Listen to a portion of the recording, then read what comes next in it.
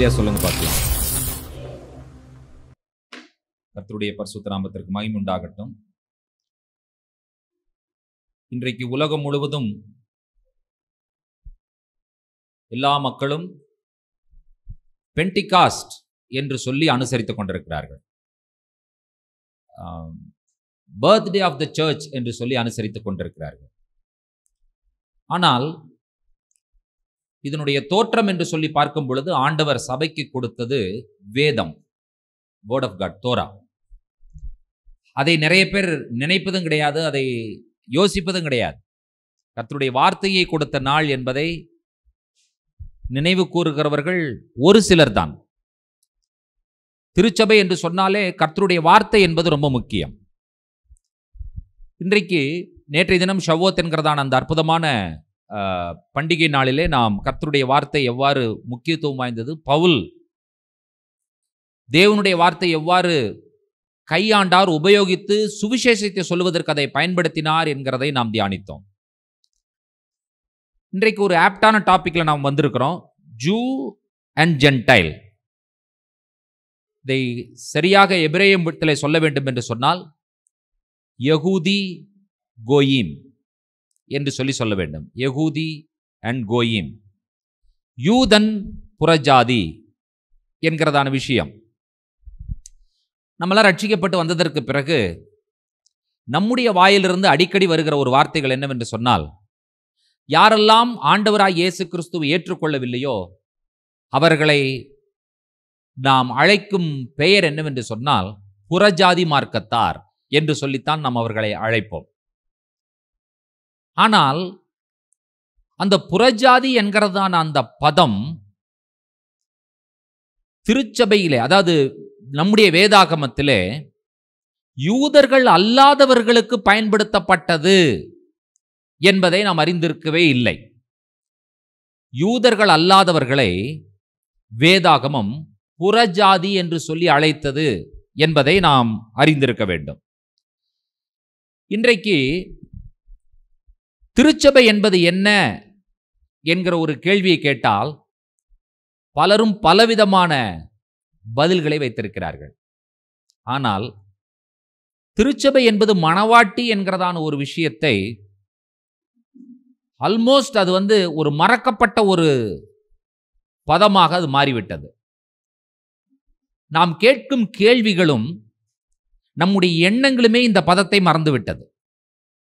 நம்ம என்ன கேட்போம்? நீங்க எந்த சர்ச், நீங்க எந்த சர்ச். அதையே மணவாட்டிங்கிற வார்த்தை உபயோகப்படுத்தி கேட்டு பாருங்க, நீங்க எந்த மணவாட்டி. நல்லா இருக்குல்ல கேட்கறதுக்கு? நீங்க எந்த மணவாட்டி, எப்படி இருக்கு பாத்தீங்களா? ஒரே ஒரு வார்த்தையை தான் மாற்றினேன், அப்படியே கன்ஃபியூஸ் ஆயிடுறோம். நீங்க இனிமேல் கேட்கிறவர்களிடத்துல நீங்க எந்த சர்ச் பிரதர்னு கேட்கிற கேள்வியை மாற்றி, பிரதர் நீங்க எந்த மணவாட்டி பிரதர்னு கேட்டு பாருங்க, அவங்களால பதிலே சொல்ல முடியாது. சொல்லுவாங்க நினைக்கிறீங்களா? சொல்லவே முடியாது. அந்த மணவாட்டி என்கிறதான அந்த நடு மையத்திலே அந்த சிந்தனையோடு நாம் இந்த உலகத்தில் வாழும் பொழுது மட்டும்தான் நாம் எதிலிருந்து வெளியே வருகிறோம் என்று சொன்னால், நாம் பின்பற்றுகிற பாரம்பரியங்கள், பழக்க வழக்கங்கள், அது மட்டுமல்ல பிரிவினைகளிலிருந்து கூட நம்ம வெளியே வந்து விடுகிறோம். டிவிஷன்ஸ். இந்த டிவிஷன்ஸ் நம்மிடத்தில் இருக்கிற இந்த பிரிவினைகள் நம்முடைய சிந்தனைகளையே கரப்ட் பண்ணுகிறது என்பதை எத்தனை பேர் ஒத்துக்கொள்ளுகிறீர்கள்? கரப்ட் பண்ணுதா இல்லையா? நம்முடைய எண்ணங்களை கரப்ட் பண்ணுகிறது, நம்முடைய சிந்தனைகளை கரப்ட் பண்ணி விடுகிறது. எது கரப்ட் பண்ணுகிறது என்று கேட்டால் பிரிவினைகள் தான். பிரதர் நீங்க எந்த search? Answer is very simple. என்ன சொல்லிடுவாங்க? நாங்க ஏஜி, நாங்க சிஎஸ்ஐ, நாங்க பெண்டிகாஸ்ட், நாங்க மெத்தடிஸ்ட், நாங்க லூத்ரன். அதிலும் அவர்கள் அந்த சொல்லுகிற அந்த பதிலை வைத்து பார்த்தீர்கள் என்று சொன்னால் அவர்களுக்குள்ளாக எவ்வளவு பெரிய பாரம்பரியங்களும் அந்த வார்த்தைகள் எவ்வளவு பெருமையானதாகவும் இருக்கிறது என்பதை நீங்கள் புரிந்து கொள்ளலாம். எந்த சர்ச் வழியாக நாம் அடையாளப்படுத்தப்படுகிறோம் என்பதே அவர்களுக்கு ஒரு பெரிய பெருமைக்குரிய விஷயமா இருக்கும். இந்தியாவில் ஒரு பிரசித்தி பெற்ற ஒரு பட்டணத்தில் ஒரு திருமண ஆராதனைக்காக நான் போயிருந்தேன். அந்த திருமண ஆராதனை நடைபெற்ற அந்த கட்டடம் ஆங்கிலேயர் காலத்திலே 200 ஆண்டுகளுக்கு முன்பாக கட்டப்பட்ட ஒரு கட்டடம். முழுவதும் கற்களால் அற்புதமாக வடிவமைக்கப்பட்ட ஒரு கட்டடம். ஒருத்தர் என்னிடத்துல சொன்னார், சார் 200 ஆண்டுகள் பழமையான இந்த ஆலயத்தில் தான் நாங்கள் ஒவ்வொரு வாரமும் ஆராதிக்கிறோம். அப்ப அதுக்குள்ள இருக்கிற அவர்களுடைய அந்த எண்ணங்களை பாருங்கள், அவர்கள் எப்படிப்பட்ட எண்ணம் உடையவர்களாக இருக்கிறார்கள் என்று சொல்லி. எப்படிப்பட்ட கட்டடத்திலே எப்படிப்பட்ட மக்களோடு கூட எப்படிப்பட்ட இடத்திலே எப்படிப்பட்ட பட்டணத்திலே நாங்கள் இருக்கிறோம் என்பதில் அவர்களுக்கு அது ஒரு பெருமை. பிரதர் நீங்க எந்த சர்ச்? Answer easy. பிரதர் நீங்க எந்த மனவாட்டி? Answer is very difficult. இப்ப பதிலே சொல்ல முடியாது. திருச்சபை என்பது என்ன என்று கேட்டால், கட்டடங்களையும் கடந்து, நாம் பின்பற்றுகிற பாரம்பரியங்களையும் கடந்து, நாம் வைத்திருக்கிற எல்லா பிரிவினைகளையும் கடந்து, நம்முடைய எண்ணங்களுக்கும் நம்முடைய சிந்தனைகளுக்கும் அப்பாற்பட்டு இயேசு கிறிஸ்துவினுடைய மனைவி என்கிறதான அந்த எண்ண ஓட்டத்திற்குள் வரும்பொழுது மட்டும்தான் நாம் உண்மையாக ஆண்டவராய் இயேசு கிறிஸ்துவினுடைய சபையாக நாம் மாறுகிறோம். கட்டடங்களை தவறு என்று சொல்ல மாட்டேன். யூனிட்டி இன் டைவர்சிட்டி அது ரொம்ப முக்கியம். நாம் பிரிந்து இருக்கிறோம், ஆனால் ஒற்றுமையாக இருக்க வேண்டும். அதை நீங்கள் புரிந்து கொள்ள வேண்டும். கர்த்தர் இஸ்ரவேல் ஜனங்களை வனாந்தரத்திலிருந்து வெளியே அழைத்து கொண்டு வரும் பொழுது அவர்கள் 12 பிரிவுகளாக இருந்தார்கள் என்பதை நீங்கள் அறிந்திருக்கிறீர்கள். 12 டிவிஷன்ஸ். They are 12 tribes. அவர்கள் 12 கோத்திரங்கள். கோத்திரம் கோத்திரமாக எண்ணப்பட்டார்கள், கோத்திரம் கோத்திரமாக தொகையிடப்பட்டார்கள், கோத்திரம் கோத்திரமாக பாளையம் இறங்கினார்கள். கோத்திரத்திற்கு தலைவர்களை ஆண்டவர் ஏற்படுத்தினார். கோத்திரத்திற்கு ஒருவனை ஆண்டவர் தேசத்தை வேவு பார்ப்பதற்காக, உளவு பார்ப்பதற்காக அனுப்பினார். ஆனால் கொடுத்த மன்னாவையோ எல்லாருக்கும் சமமாகத்தான் கொடுத்தார். இது ரூபன் கோத்திரத்திற்கானது, இது மனாசே கோத்திரத்திற்கானது, இது எப்ராஹிம் கோத்திரத்திற்கானது என்கிற மன்னாவை ஆண்டவர் கொடுக்கவில்லை. மன்னா பொழியப்பட்டது. எல்லாரும் போய் மன்னாவை சேகரித்துக் கொண்டார்கள். மன்னாவிலே பிரிவினை இருந்ததில்லை. இந்த மன்னாவை சேகரிக்க சென்ற பொழுது இவன் ரூபன் கோத்திரமா, இவன் சிமியோன் கோத்திரமா, இவன் லேவி கோத்திரமா என்று சொல்லி அவர்கள் தனித்து அடையாளப்படுத்தப்படவில்லை என்பதை நீங்கள் புரிந்து கொள்ள வேண்டும். அது மட்டுமா, மேகஸ்தம்பம் பகலிலே அவர்களை வழிநடத்தினது. ரூபன் கோத்திரத்திற்கான மேகஸ்தம்பம் வந்து விட்டது. ஆகையினாலே ரூபன் கோத்திரம் எல்லாம் இந்த மேகத்திற்கு கீழே போங்கள். சிமியோன் கோத்திரத்திற்கான மேகஸ்தம்பம் வந்து விட்டது. ஆகையினாலே சிமியோன் கோத்திரம் எல்லாம் இந்த மேகஸ்தம்பத்திற்கு கீழாக போங்கள். மோசேயும் யோசுவாவும் இவ்வாறு அறிவிப்பு கொடுத்தார்களா? இல்லை. கோத்திரம் 12 ஒரே மேகஸ்தம்பம், கோத்திரம் 12 ஒரே அக்னி ஸ்தம்பம். பிரியமான தேவனுடைய பிள்ளைகளே, உலகளாவிய திருச்சபை அது வந்து கேத்தலிக் இன் கேரக்டர், அது குணாதிசயத்திலே உலகளாவியனது. ஆனால் நாம் ஒரே ஆண்டவரை ஆராதிக்கிறோம், ஒரே வேதாங்கத்தை தான் வைத்திருக்கிறோம், ஒரே ஆண்டவருக்கு நாம் மனவாட்டிகளாக மாறப்போகிறோம். ஆகினால திருச்சபை என்பது என்ன என்கிறதான ஒரு கேள்வியை கேட்கும் பொழுது அது மனவாட்டி, அதில் எல்லா ஜனங்களும் உள்ளடக்கப்பட்டிருக்கிறார்கள் என்பதை நாம் புரிந்து கொள்ள வேண்டும். இன்றைக்கு பலரும் சொல்லிக் கொண்டிருக்கிற ஒரு விஷயம் என்னவென்று சொன்னால், today is the birthday of the church, so we celebrate the birthday of the church.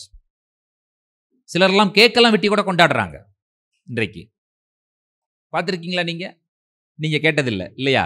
நீங்க பார்த்ததும் இல்லை, கேட்டதும் இல்லை.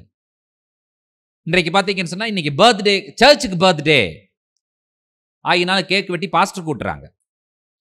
பாஸ்டர் தான் மொத்த சர்ச்சும் இல்லையா? அதை நான் சரியோ தவறா என்று சொல்லி நான் விமர்சிக்க வரவில்லை. ஆனால் மக்களுடைய ஒரு புரிந்து கொள்ளுதல் எவ்வாறு இருக்கிறது என்பதை நான் சொல்ல விரும்புகிறேன். கவனியுங்கள். இவர்கள் இன்றைக்கு சபை பிறந்த நாள் என்று சொன்ன உடனே இவர்கள் வேதத்திலிருந்து எடுத்து வாசிக்கக்கூடிய ஒரு பகுதி என்ன என்று சொல்லி கேட்டால் உங்கள் எல்லாருக்கும் தெரியும். எதை எடுத்து வாசிப்பார்கள்? அப்போஸ்தலர் 2ஆம் அதிகாரத்தை எடுத்து வாசிப்பார்கள். அதுதான் இவர்கள் வழக்கமாய் செய்யக்கூடிய ஒன்று. பாருங்கள், பெந்தேகோஸ்தே என்னும் நாள் வந்த பொழுது, when the day of Pentecost has fully come, Pentecost என்னும் நாள் முழுமையாக வந்த பொழுது எல்லாரும் ஒருமனப்பட்டு ஓரிடத்திலே கூடி வந்திருந்தார்கள். அப்பொழுது ஒரு சத்தம் உண்டானது, இடிமுழக்கம் உண்டானது, அக்கினி உண்டானது, பரிசுத்தாவியானவர் எல்லார் மேலும் இறங்கினார். எல்லோரும் பல பாஷைகளை பேசத் தொடங்கினார்கள். சபை உருவானது. கைகளை தட்டுவோம். உங்களை சொல்லல, நான் மெய் மறந்து உட்கார்ந்துருக்கீங்களே நீங்க. சொல்லுவாங்கன்னு சொன்னேன். நான் உங்களை தட்டவா சொன்னேன்? இப்படிதான் சொல்லி தட்ட சொல்லுவாங்கன்னு சொன்னேன். ஆனால் இப்படியா சபை உருவானது என்று சொல்லிக் கொடுப்பது இல்லை. வேதாகமத்திலே புதிய ஏற்பாட்டில் இருக்கிற ஒரு வார்த்தையை நான் அடிக்கோடிட்டு உங்களிடத்துல காண்பிக்க விரும்புகிறேன். I am going to start from the New Testament, not from the Old Testament. அந்த வார்த்தை எத்தனை பேர் நீங்கள் படித்திருப்பீர்கள்? கண்டிப்பாக எல்லாரும் படித்திருப்பீர்கள். ஆனால் எத்தனை பேர் அதை உற்று நோக்கி இருப்பீர்கள்? தெரியாது. எத்தனை பேர் அதை அடிக்கோடிட்டு இருப்பீர்கள்? தெரியாது. எத்தனை பேர் அதற்கு பின்னால் இருக்கிறதான கிரேக்க வார்த்தையை கண்டுபிடிக்க முயற்சி செய்திருப்பீர்கள்? அதுவும் தெரியாது. யூதன் புறஜாதி என்கிறதான இந்த தலைப்பிலே நான் உங்களுக்காக முன்வைக்கிற முதலாவது வசனம் என்னவென்று சொன்னால், நடபடிகளின் புஸ்தகம் 7ஆம் அதிகாரம் 38வது வசனம். சீனாய் மலையில் தன்னுடனே பேசின தூதனோடும் நம்முடைய பிதாக்களோடும் கூட வனாந்திரத்திலே சபைக்குள் இருந்தவனும் நமக்கு கொடுக்கும்படி ஜீவ வாக்கியங்களை பெற்றவனும் இவனே. யார் பேசிக் கொண்டிருப்பது இந்த வார்த்தைகளை? இந்த வார்த்தைகளை சொல்றது யாரு?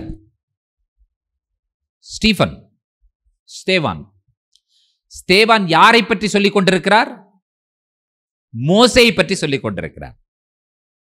மோசேயை பற்றி ஸ்தேவான் சொல்லிக் கொண்டிருக்கும் பொழுது இவர் மரிப்பதற்கு முன்பாக பண்ணுகிற ஒரு மிக நீண்ட பிரசங்கம்.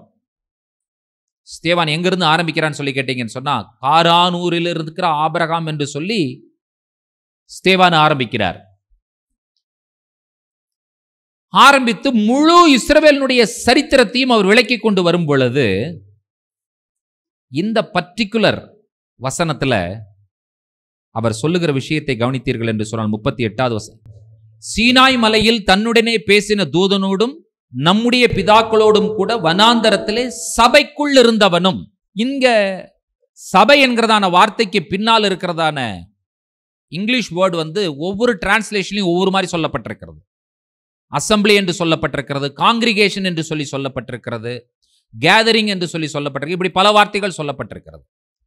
பட் எக்ஸாக்ட் கிரீக் வேர்டு எதுன்னு பார்த்தீங்கன்னு சொன்னா ecclesia. It is a Greek word.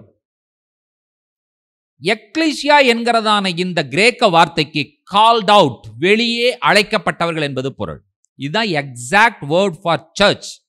சபை என்பதற்கு கிரேக்கத்திலே சரியான பதம் எக்லீசியா தான்.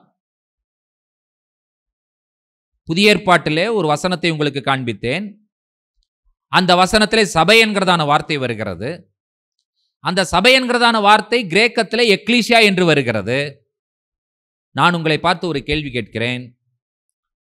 அப்போஸ்தலர் 7:38 சொல்லப்பட்ட சபை எங்கே இருந்த சபை? பழைய ஏற்பாட்டில் வனாந்தரத்தில் இருந்த சபை. சபை அப்போஸ்தலர் 2ஆம் அதிகாரத்தில் உருவாகவில்லை. சபை உருவானது சீனாய் மலையினுடைய அடிவாரத்திலே வனாந்தரத்திலே. என்றைக்கு ஆண்டவர் தன்னுடைய வார்த்தைகளை கொடுத்தாரோ அன்றைக்கு சபை உருவானது என்பதை நாம் அறிந்திருக்கிறோம். இந்த சபைக்குள்ளே இருந்தவர்கள் யார்? இன்றைக்கு அதுதான் நம்மளுடைய தேடுதலே. வனாந்தரத்திலே சபைக்குள்ளே என்று பார்க்கிறோம். வனாந்தரத்தில் ஒரு சபை இருந்தது. இந்த சபைக்குள்ளே இருந்தவர்கள் யார் என்பதைத்தான் நாம் கண்டுபிடிக்க வேண்டும். நம்முடைய புரிந்து கொள்ளுதல் இதுவரைக்கும் என்னன்னு கேட்டீங்கன்னு சொன்னா, பழைய ஏற்பாடு முழுவதும் யூதர்கள், கம்ப்ளீட்டா. அது யூதர்களுடைய பண்டிகை, யூதர்களுடைய பலிகள், யூதர்களுடைய ஆராதனை, யூதர்களுடைய ஆலயம், யூதர்களுடைய அழைப்பு, யூதர்களோடு பண்ணின உடன்படிக்கை, எல்லாம் ஜூ ஜூ ஜூ யூதன் யூதன் யூதன் என்பதுதான் நம்முடைய புரிந்து கொள்ளுதல். சபை என்று சொல்லும் பொழுது புறஜாதி எப்பொழுதுதான் உள்ள என்ட்ராகிறார்கள் என்றால், ஆண்டவராய் இயேசு கிறிஸ்து மரித்து அடக்கம் பண்ணப்பட்டு உயிரோடு எழுந்ததற்கு பிறகுதான் சுவிசேஷத்தை சீஷர்கள் கொண்டு செல்கிறார்கள். சீஷர்கள் சுவிசேஷத்தை கொண்டு சென்ற பொழுது சபை உருவாகிறது, புறஜாதிகள் சபைக்குள்ளாக வருகிறார்கள் என்கிற எண்ணம் தான் பொதுவாக நமக்குள்ள இருக்கிறது. அதான் உண்மை. நான் என்ன சொல்றேன், கரெக்டா நான் சொல்றது உண்மை தானே? அதுதான் உண்மை. ஆனால் இந்த சபைக்குள் இருந்தவர்கள் யார் என்பதை நாம் தேட போகிறோம். தேடலாமா? இப்பொழுது யாத்திராகமம் 12ஆம் அதிகாரம் 37வது வசனத்தையும் 38வது வசனத்தையும் வாசியுங்கள்.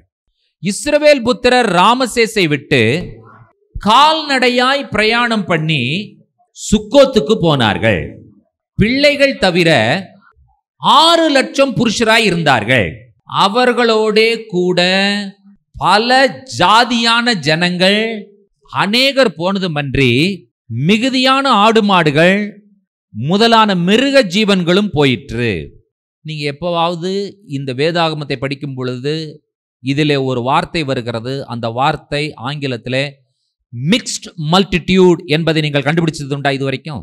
மிக்ஸ்ட் மல்டிடியூட் இல்ல, பியூட்டிஃபுல் வேர்டு, ரொம்ப அழகான வார்த்தை. மிக்ஸ்ட் மல்டிடியூட் என்கிறதான வார்த்தை. இஸ்ரவேல் புத்திரர் ராம்சேஸை விட்டு கால்நடையாய் பிரயாணம் பண்ணி சுக்கோத்துக்கு போனார்கள். பிள்ளைகள் தவிர 6 லட்சம் புருஷராய் இருந்தார்கள். அந்த இஸ்ரவேலரோடு கூட ஒரு எகிப்தியன் மட்டும் போனான் என்று சொல்லவில்லை. பல ஜாதியான ஜனங்கள், அநேகர். அந்த வேர்டை நீங்க கரெக்டா கேட்ச் பண்ணிக்கோங்க. பல ஜாதியான ஜனங்கள், அநேகர்.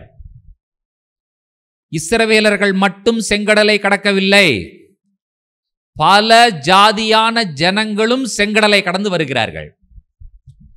Zoo and gentile. எகிப்தை விட்டு வெளியே வரும் பொழுது யூதனும் புறஜாதியும் தான் வெளியே வந்திருக்கிறான். யூதன் என்று சொல்லுகிறவன் இஸ்ரவேலனாக அடையாளப்படுத்தப்பட்டான். புறஜாதி என்று சொல்லுகிறவன் மிக்ஸ்டு மல்டிடியூட் என்று சொல்லி அடையாளப்படுத்தப்படுகிறார்கள். ஒரு குறிப்பிட்ட ஜாதி இல்லை, ஒரு குறிப்பிட்ட தேசம் என்று சொல்லி இல்லை, ஒரு குறிப்பிட்ட இனம் என்று சொல்லி இல்லை. இவர்கள் அனைவருமே செங்கடலை கடந்து வருகிறார்கள், தேவனால வழிநடத்தப்படுகிறார்கள். இப்போ இந்த இஸ்ரவேல் மக்கள் பல ஜாதியான ஜனங்களோடு கூட செங்கடலை கடந்து வனாந்தரத்திற்கு வருகிறார்கள். வேதாகமம் இந்த ஜனக்கூட்டத்தை எவ்வாறு குறிப்பிடுகிறது என்று பாருங்கள். இன்னும் இந்த வசனத்தையும் வாசித்து விடுங்கள். லேவியராகமம் 24ஆம் அதிகாரம் 10வது வசனம் என்ன சொல்லுகிறது? அக்காலத்திலே இஸ்ரவேல் ஜாதியான ஸ்திரீக்கும் எகிப்திய புருஷனுக்கும் பிறந்த புத்திரனாகிய ஒருவன் இஸ்ரவேல் புத்திரரோட கூட புறப்பட்டு வந்திருந்தான். இவனும் இஸ்ரவேலனாகிய ஒரு மனிதனும் பாளையத்திலே சண்டை பண்ணினார்கள். நான் உங்களுக்கு எதற்காக இந்த ரெஃபரன்ஸ் கொடுத்திருக்கிறேன்னு சொன்னா, இஸ்ரவேல் ஜாதியான ஸ்திரீக்கும் எகிப்திய புருஷனுக்கும் பிறந்த ஒருவன் இஸ்ரவேல் புத்திரரோடு கூட அவனும் புறப்பட்டு வந்திருந்தான். அவனும் இப்ப எங்க இருக்கிறான்? உள்ள இந்த கூட்டத்திற்குள்ள அவனும் இருக்கிறான். சோ நீங்கள் எதை மட்டும் அடையாளப்படுத்தி பார்க்க முடியாது என்று சொன்னால், யூதர்கள் என்கிறதான அந்த கூட்டத்தை மட்டும் நீங்கள் அடையாளப்படுத்தி பார்க்க முடியாது. இந்த யூதர்கள் என்று சொல்லி அழைக்கப்பட்ட, எபிரேயர்கள் என்று அழைக்கப்பட்ட இஸ்ரவேலர்களுக்கு உள்ளே யாரும் இருக்கிறார்கள் என்று சொன்னால் புறஜாதிகளும் உள்ளே இருக்கிறார்கள் என்கிறதைத்தான் இந்த வசனங்கள் உங்களுக்கு சொல்லுகிறது. இந்த யூதன், புறஜாதி 2 பேரும் உள்ளடங்கி இந்த கூட்டத்தை, இந்த மக்கள் கூட்டத்தை வேதம் எவ்வாறு சித்தரிக்கிறது என்பதை பாருங்கள். யாத்திராகமம் 16ஆம் அதிகாரம் 1வது வசனம் வாசியுங்கள்.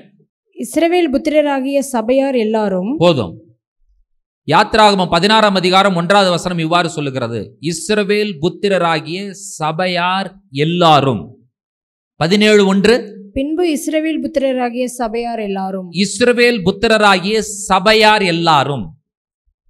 சபை என்கிறதான வார்த்தையை பயன்படுத்துகிறார்கள். நான் கேட்கிறேன், இப்ப இந்த சபைக்குள்ளாக யாரெல்லாம் இருக்கிறார்கள்? யூதனும் புறஜாதியும். 12ஆம் அதிகாரத்தில் வாசித்தோம், இஸ்ரவேல் கால்நடையாய் புறப்பட்டு வெளியே வருகிறார்கள். அவர்களோடு கூட 6 லட்சம் புருஷர்கள் மட்டும் வந்தது கிடையாது, பல ஜாதியான ஜனங்களும் அவர்களை விட்டு வெளியே வருகிறார்கள். இப்பொழுது இவர்கள் எங்கே இருக்கிறார்கள் என்று கேட்டால், இவர்கள் வனாந்தரத்தில் இருக்கிறார்கள். வனாந்தரத்தில் பிரயாணம் பண்ணி வந்து கொண்டிருக்கிறார்கள். அவ்வப்பொழுது வனாந்தரத்தில் பாளையம் இறங்குகிறார்கள். இவர்கள் புறப்பட்டதிலிருந்து யாத்ராகமம் 19ஆம் அதிகாரம் சீனாய் மலைக்கு வரும் வரை இடையில் காணப்படுகிற நாட்கள் 3 மாதங்கள். எத்தனை மாதம்? 3 மாதம்.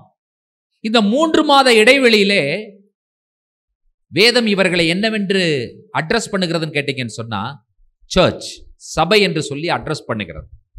யாத்ராகமம் 16:1 இஸ்ரவேல் புத்திரராகிய சபையார் எல்லாரும் என்று சொல்லுகிற இந்த வார்த்தைக்குள்ளாக யாரெல்லாம் இருக்கிறாங்க உள்ள? யூதனும் புறஜாதியும், ஜூ அண்ட் ஜென்டைல்.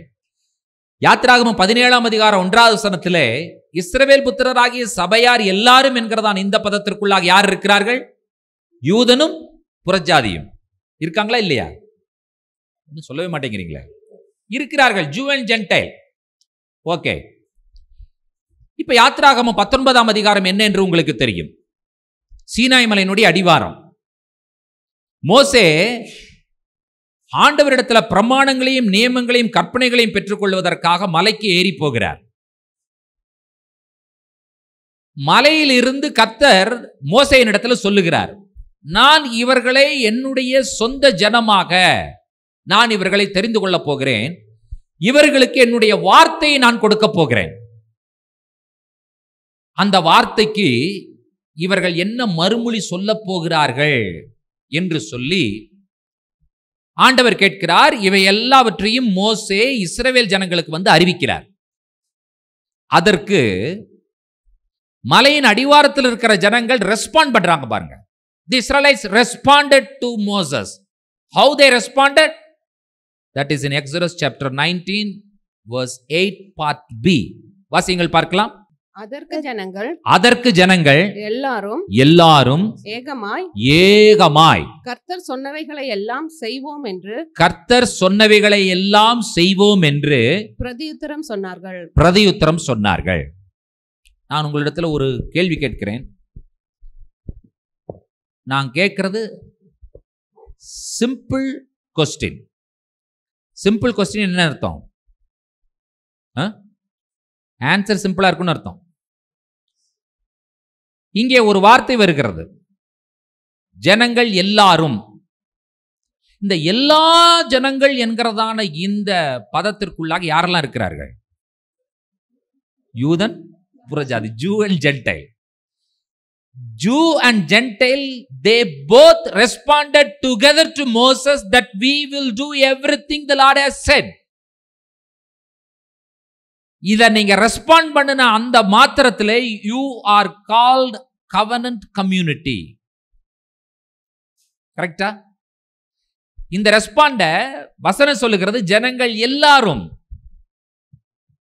கால்நடையாய் புறப்பட்டு வந்த இஸ்ரவேலர்களும் அவர்களோடு கூட வந்த பல ஜாதியான ஜனங்களும் சேர்ந்து பதில் சொல்லுகிறார்கள். என்ன பதில் சொல்லுகிறார்கள் என்று சொன்னால், கர்த்தர் சொன்னவைகளை எல்லாம் செய்வோம்.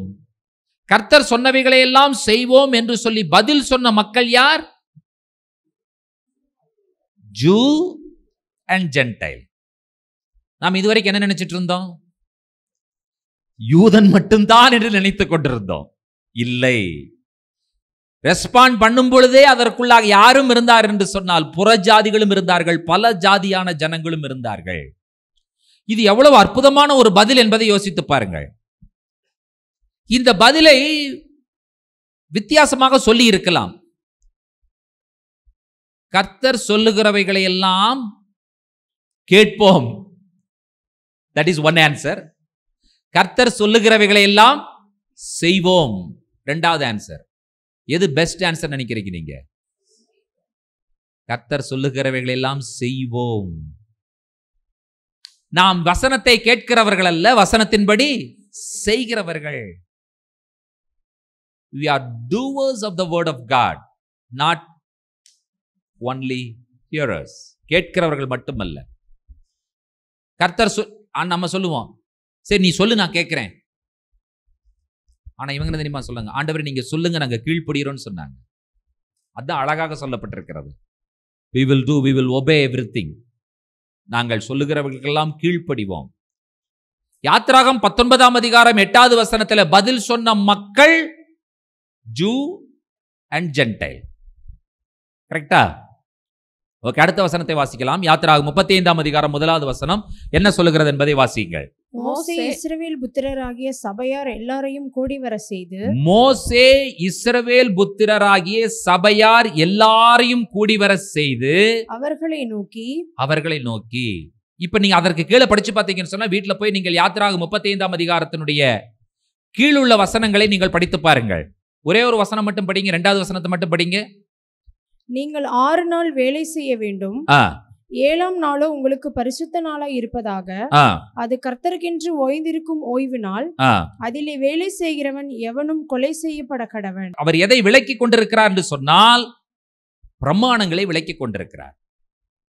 நீங்கள் எப்படி இருக்க வேண்டும் என்று சொல்லி விலக்கி கொண்டிருக்கிறார். நம்முடைய எண்ண ஓட்டங்கள் என்ன தெரியுமா? பிரமாணங்கள் கொடுத்தது முழுவதும் யூதனுக்கு, நான் தான் புறஜாதியா இருந்து கிறிஸ்தவனாய் மாறி இருக்கேன், எனக்கு எதற்கு இந்த பிரமாணங்கள் என்கிற ஒரு கேள்வி நம்முடைய மத்தியில் இன்றைக்கு வரைக்கும் ஓடிட்டு இருக்குல்ல. இந்த பிரமாணங்களை மோசே விலக்கி சொன்ன பொழுது அந்த கூட்டத்திற்குள்ளாக இருந்த மக்கள் யார்? Zoo and gentile. இந்த பதத்தை நீங்கள் மறந்துடவே கூடாது. இன்னைக்கு முழுவதும் என்னதான் சொல்லிட்டு இருக்கணும்னு கேட்டா, ஜூ அண்ட் ஜென்டைல் சொல்லிட்டே இருக்கணும். நீங்க அதை நீங்கள் தொடர்ந்து நீங்கள் படிப்பீர்கள் என்று சொன்னால் ரொம்ப அழகான விஷயத்தை நீங்கள் அங்கே கண்டுபிடிக்கலாம். 4வது வசனத்தை படிங்கள். யாத்திராகம் 35ஆம் அதிகாரம் 4வது வசனம். பின்னும் மோசே இஸ்ரவேல் புத்திரராகிய சபையார் எல்லாரையும் நோக்கி, இஸ்ரவேல் புத்திரராகிய யூதன் புறஜாதி என்கிறதான 2 கூட்டத்தையும் உள்ளடக்கிய சபையார் எல்லாரையும் நோக்கி என்ன சொன்னான்? உங்களுக்கு உண்டானதிலே கர்த்தருக்கு ஒரு காணிக்கையை கொண்டு வந்து செலுத்துங்கள். உங்களுக்கு உண்டானதிலே கர்த்தருக்கு ஒரு காணிக்கையை கொண்டு வந்து செலுத்துங்கள். மனமுள்ளவன் எவனோ அவன் அதை கொண்டு வரட்டும். கர்த்தருக்கு செலுத்தும் காணிக்கை என்னவென்றால் சொல்லி ஒரு லிஸ்ட் இருக்கு. இப்ப நான் கேட்கிற கேள்வி என்னன்னு கேட்டா, இந்த காணிக்கையை கொண்டு வந்தவர்கள் யார்? சத்தமா சொல்லுங்க. Zoo and gentile. தேவனுடைய ஆசரிப்பு கூடாரத்தினுடைய பணியை செய்வதற்கு ஏதோ யூதன் மட்டும் கொடுத்தான் என்று நினைக்காதீர்கள். பல ஜாதியான ஜனங்கள் உள்ளே இருந்தார்கள். அவர்களும் சேர்த்து கட்டப்பட்டதுதான் தேவனுடைய ஆசரிப்பு கூடாரம். அப்பவே ஆண்டவர் உள்ளதா வச்சிருக்கிறார். நம்ம என்ன நினைச்சிட்டு இருக்கிறோம்னு சொன்னா, அதெல்லாம் ஆசரிப்பு கூடார ஒழுங்குமுறைகள் எல்லாம் யூதனுக்கு என்று சொல்லி நாம் நினைத்துக் கொண்டிருக்கிறோம். ஆனால் உள்ள ஆண்டவர் யார்தான் வைத்திருந்தார்? யூதனையும் புறஜாதியும் ஆண்டவர் வைத்திருந்தார். 6 நாள் வேலை செய்ய வேண்டும், 1 நாள் ஓய்ந்திருக்க வேண்டும் என்று சொல்வது ஷபாத் என்பது யூதனுக்கு என்று நான் நினைத்துக் கொண்டிருந்தோம். இல்லை, அதிலே புறஜாதியும் ஆண்டவர் உள்ளே வைத்துத்தான் ஆண்டவர் இந்த காரியங்களை விளக்கி இருக்கிறார். வேதத்தை ஒரு நாளும் நாம் பிரிக்க கூடாது. நாம் வேதத்தை படிக்கும் பொழுது நாம் பண்ணுகிற ஒரு தவறு என்ன தெரியுமா? This portion belongs to Jewish, this portion belongs to CSI, this portion belongs to Pentecost. எங்கெல்லாம் வந்து பார்த்தீங்கன்னு சொன்னா அமைதியா இருக்கணும் அப்படின்னு சொன்னா அது எல்லாமே பாரம்பரிய திருச்சபைகளுக்கு. எங்கெல்லாம் சத்தம் போடணும் அப்படின்னு சொன்னா பெந்தகோஸ்து சர்ச்சுக்காரங்களுக்கு, அவங்க தான் சத்தம் போடுறாங்க. கை தட்டணும்னா நம்ம தான் பெந்தகோஸ்து தான் தட்டணும். இந்த பலிகள், பண்டிகைகள், இந்த மாதிரி காப்பு நாடா, தலித், இந்த மாதிரி விஷயம் அதெல்லாம் ஜூயிஷ் பீப்புள், நீ அதெல்லாம் விட்டுரு. பைபிள் எடுத்து இந்த பகுதி மெத்தடிஸ்ட்காரனுக்கு, இந்த பகுதி யூதனுக்கு, இந்த பகுதி கிறிஸ்தவனுக்கு, இந்த பகுதி என்று சொல்லி நாம் அடையாளப்படுத்துகிறது எவ்வளவு தவறு என்பதை யோசித்து பாருங்கள். இந்த வேதம் முழுமையானது, இந்த வேதம் முழு மனுக்குலத்திற்குமானது. இதை நாம் பிரிக்கவே கூடாது. இது யாருக்கான வேத பகுதி என்று சொல்லி பிரிப்பது தவறு. முழுமையான வேத பகுதி முழு மனுக்குலத்திற்குமானது. மோசே பிரமாணங்களை விவரிக்கிறார். கேட்டவர்கள் யூதர்களும் புறஜாதிகளும், காணிக்கைகளை கொண்டு வந்தவர்களும் யூதர்களும் புறஜாதிகளும் என்பதை நாம் இப்பொழுது அறிந்திருக்கிறோம். அடுத்தது யோசுவாவின் புஸ்தகம் 8ஆம் அதிகாரம் 34, 35 வசனங்களை வாசிக்க கேட்கலாம். யோசுவா 8, 34, 35 வசனங்கள். அதற்கு பின்பு அவன் நியாயப்பிரமாண புஸ்தகத்தில் எழுதியிருக்கிறபடி நியாயப்பிரமாணத்தில் சொல்லிய ஆசீர்வாதமும் சாபமும் ஆகிய சகல வார்த்தைகளையும் வாசித்தான். மோசே கட்டளையிட்ட எல்லாவற்றிலும் யோசுவா இஸ்ரவேலின் முழு சபைக்கும், ஸ்திரீகளுக்கும் பிள்ளைகளுக்கும், அவர்களுக்குள் நடமாடி சஞ்சரித்த அந்நியர்களுக்கு முன்பாக ஒரு வார்த்தையும் விடாமல் வாசித்தான். இப்போ நீங்க இதுவரைக்கும் உங்களுக்கு சந்தேகம் இருந்திருந்தாலும் இந்த வசனத்தை வாசிக்கும் பொழுது உங்களுக்கு அந்த சந்தேகம் கண்டிப்பா போயிருக்கணும். நியாயப்பிரமாண புஸ்தகத்தில் எழுதியிருக்கிறபடி நியாயப்பிரமாணத்தில் சொல்லிய ஆசீர்வாதமும் சாபமுமாகிய சகல வார்த்தைகளையும் யார் வாசிக்கிறது? யோசுவா வாசிக்கிறார். மோசே கட்டளையிட்ட எல்லாவற்றிலும் யோசுவா இஸ்ரவேலின் முழு சபைக்கும் என்று சொல்லிவிட்டு அதுல பிரிக்கிறார் பாருங்க. ஸ்திரீகளுக்கும் பிள்ளைகளுக்கும் அவர்களுக்குள் நடமாடி சஞ்சரித்த அந்நியர்களுக்கும். சஞ்சரித்தன என்னது? ஒன்றாக வாழ்ந்த, ஒன்றாக கலந்த, ஒரே கூட்டமாய் அவர் சஞ்சரித்த முன்பாக ஒரு வார்த்தையும் விடாமல் வாசித்தான். நான் கேட்கிறேன் உங்களை பார்த்து ஒரு கேள்வி. நியாயப்பிரமாணத்தில் சொல்லப்பட்ட ஆசீர்வாத வார்த்தைகளும் சாபத்தின் வார்த்தைகளும் புறஜாதிகளுக்கும் வாசிக்கப்பட்டதா இல்லையா? சபைக்குள்ள யார் இருந்தா? Zoo and gentile. அவர்களுக்கும் சேர்த்து தான் இந்த வார்த்தைகள் வாசிக்கப்பட்டது. எவ்வளவு அற்புதமாய் இருக்கிறது என்பதை யோசித்து பாருங்கள். நாம் என்ன நினைக்கிறோம்? புறஜாதிகளாகி எங்களுக்கு எதற்கு நியாயப்பிரமாணம் என்கிற ஒரு கேள்வியை கேட்கிறோம். ஆனால் இந்த நியாயப்பிரமாணத்தில் சொல்லப்பட்ட ஆசீர்வாதமும் சாபமும் ரெண்டையும் கேட்கும்படி யோசுவா வாசிக்கிறார். ஒரு வார்த்தையை கூட விடாமல் வாசிக்கிறார். சகல வார்த்தைகளையும் யோசுவா வாசிக்கிறார். கேட்டவர்கள் யார் என்று சொன்னால் இஸ்ரவேலின் முழு சபை என்று சொல்லிவிட்டு ஆண்கள் கட்டாயம் இருப்பார்கள். ஆகினால ஆண்கள் என்கிறதான பெயரை குறிப்பிடவில்லை. ஸ்திரீகள், பிள்ளைகள். அடுத்தது அற்புதமான வார்த்தை சொல்லப்பட்டிருக்கிறது. அந்த இஸ்ரவேலர்களுக்குள்ளாக நடமாடி அவர்களுக்குள்ளாக சஞ்சரித்த அந்த அந்நியர்களுக்கு முன்பாகவும் ஒரு வார்த்தையும் விடாமல் வாசித்தான். இப்போ ஒரு கேள்வி உங்களுக்கு கேட்கிறேன். ஆப்ஷன் கொடுக்கிற பாருங்க. ஒரு வார்த்தையையும் விடாமல் கேட்டவர்கள் யார்? ஏ யூதன், பி ஸ்திரீகள், சி பிள்ளைகள், டி யூதன் புறஜாதி. Option D. Very good. இந்த மாதிரிலாம் நீங்க கொஸ்டின் ஆன்சர் வச்சா நீங்க கரெக்டா 100க்கு 100 வாங்கிடுவீங்க போல தெரியுது. இதெல்லாம் நீட் எக்ஸாம்ல கேட்க வேண்டிய கேள்விங்க. யூதன் புறஜாதி ரெண்டு பேருமே உள்ளே இருக்கிறார்கள் என்பதை நீங்கள் புரிந்திருக்கிறீர்கள். இப்பொழுது இந்த விஷயத்தை வாசிங்கள். எண்ணாகும் 1ஆம் அதிகாரம் 2வது வசனத்தையும் வாசியுங்கள். நீங்கள் இஸ்ரவேல் புத்திரரின் முழு சபையாய் இருக்கிற அவர்கள் பிதாக்களுடைய வீட்டு வம்சங்களில் உள்ள புருஷர்களாகிய சகல தலைகளையும் பேர் பேராக எண்ணி தொகையேற்றுங்கள். எண்ணாகமத்தின் புஸ்தகத்தில் ஒரு வார்த்தை வருகிறது. இஸ்ரவேல் புத்திரரின் முழு சபையாய் இருக்கிற அவர்கள் பிதாக்களுடைய வீட்டு வம்சங்களில் உள்ள புருஷர்களாகிய சகல தலைகளையும் பேர் பேராக எண்ணி தொகையேற்றுங்கள். யாரெல்லாம் எண்ணப்பட்டார்கள்? யூதனும் புறஜாதியும் சேர்ந்து எண்ணப்பட்டான். புறஜாதி விட்டுட்டு எண்ணுங்கன்னு சொன்னாங்களா? இல்ல, புறஜாதி விடப்படவில்லை. நீங்களும் நானும் ஒதுக்கப்படவில்லை, நீங்களும் நானும் விடப்படவில்லை, நீங்களும் நானும் புறக்கணிக்கப்படவில்லை. கர்த்தர் யூதர்களை எண்ணும் பொழுது, உடன்படிக்கையின் மக்கள் என்று சொல்லி தங்களை அழைத்துக் கொண்ட யூதர்களை எண்ணும் பொழுது நம்மையும் உடன்படிக்கையின் மக்களாக ஆண்டவர் எண்ணி, ஆண்டவர் என்ன செய்தார் என்று சொன்னால் எனக்கும் ஒரு நம்பர் போட்டு வச்சிருக்கார் ஆண்டவர். எத்தனை நம்பர்னு எனக்கு தெரியாது. ஒருவேளை 370 இருக்கலாம், இல்லது 3070 இருக்கலாம், இல்லது 3 லட்சமாக கூட இருக்கலாம். ஆனால் நான் என்ன சொல்லுவேன் என்று சொன்னால், நான் எத்தனாவது நம்பர் என்று சொல்லி நீங்க போட்டிருக்கீங்கிறது எனக்கு பிரச்சனை இல்லை ஆண்டவரே, என்னையும் எண்ணி இருக்கிறீர்கள். நானும் கவுண்ட் பண்ணப்பட்டிருக்கிறேன். அந்த எண்ணிக்கைக்குள்ளாக நானும் வந்திருக்கிறேன். எப்படி எண்ணுவது அப்படின்னு சொல்லி கேட்டீங்கன்னு சொன்னா, இந்த ஹாலில் இருக்கிற மக்களை தான் நம்ம எண்ண முடியும் இல்லையா? இந்த ஹாலில் இருக்கிற மக்களை தான் எண்ண முடியும். 1 2 3 சொன்னா கவுண்ட் கரெக்டா வந்துடும், எண்ணி முடித்து விடலாம். கர்த்தர் எண்ணினார். கர்த்தர் சொன்னார் எண்ணி தொகையேற்றுங்கள். யாரை எண்ணி தொகையேற்றினார்கள் என்று சொன்னால் யூதனையும் புறஜாதியும் எண்ணி தொகையேற்றினார்கள். ஆதியிலேயே வனாந்தரத்திலேயே சபைக்குள்ளாக யூதனும் இருந்தான், புறஜாதியும் இருந்தான் என்பதை புரிந்து கொள்ளுங்கள். இப்பொழுது புதிய ஏற்பாட்டிற்குள்ளாக வரலாம். அப்போஸ்தலர் நடபடிகள் 13ஆம் அதிகாரம் 43வது வசனத்தை வாசிக்க கேட்கலாம். ஜெபாலயத்தில் கூடின சபை கலைந்து போன பின்பு யூதரிலும் யூத மார்க்கம் அமைத்த பக்தியுள்ளவர்களிலும் அநேகர் பவுலையும் பர்னபாவையும் பின்பற்றினார்கள். அவர்களுடனே இவர்கள் பேசி தேவனுடைய கிருபையிலே நிலை கொண்டிருக்கும்படி அவர்களுக்கு புத்தி சொன்னார்கள். இந்த சபை எங்க கூடின சபை? The church gathered inside the synagogue. அதான் சொல்லப்பட்டிருக்கிறது. எங்க கூடின சபை? சினகாக்ல கூடின சபை.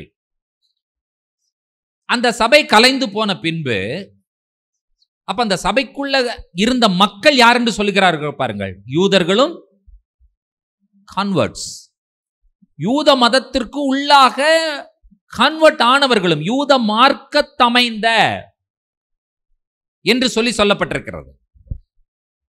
அப்போ சினகாகல கூடி வந்த சபைக்குள்ளாக யூதனும் இருந்தான்,